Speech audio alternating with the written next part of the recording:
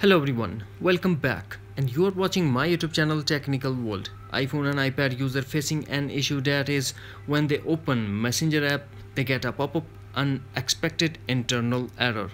When they click OK, it works fine, and after some time they get the same pop-up.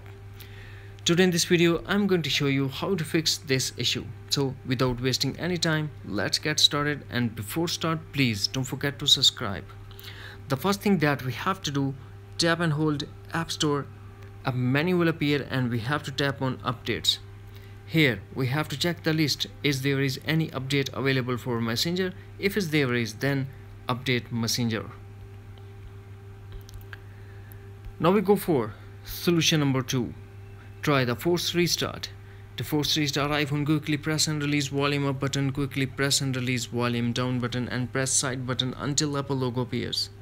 And if you're using old iPhone, then press home button and the power button at the same time until Apple logo appears. After the forced restart, we go for solution number 3. Delete the Messenger and reinstall. For that, tap and hold Messenger app and a menu will appear and we have to tap on remove app. After removing the app, we have to go back to App Store and re-download Messenger. Solution number 4. Enable Messenger under cellular data. To check that, first we have to go to settings, then tap on mobile or cellular data. Under mobile and cellular data, we have to check the list and make sure that Messenger is enabled under mobile or cellular data. If it's already enabled, then disable it and wait for a couple of minutes. Enable after a couple of minutes.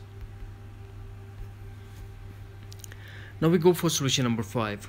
Check the latest version of iOS. To check that, first launch settings, connect to Wi-Fi, tap general and tap software update and update your iPhone if update is available.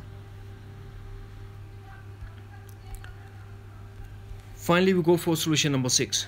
Reset network settings. To reset network settings on iPhone, first launch settings, tap general and tap reset and tap reset network settings, iPhone passcode required, and tap again reset network settings in to confirm your action. And that's it. Hopefully friends, you found this video helpful, so please don't forget to subscribe, like and share with your friends and family. Thanks for watching. Take care. Bye bye.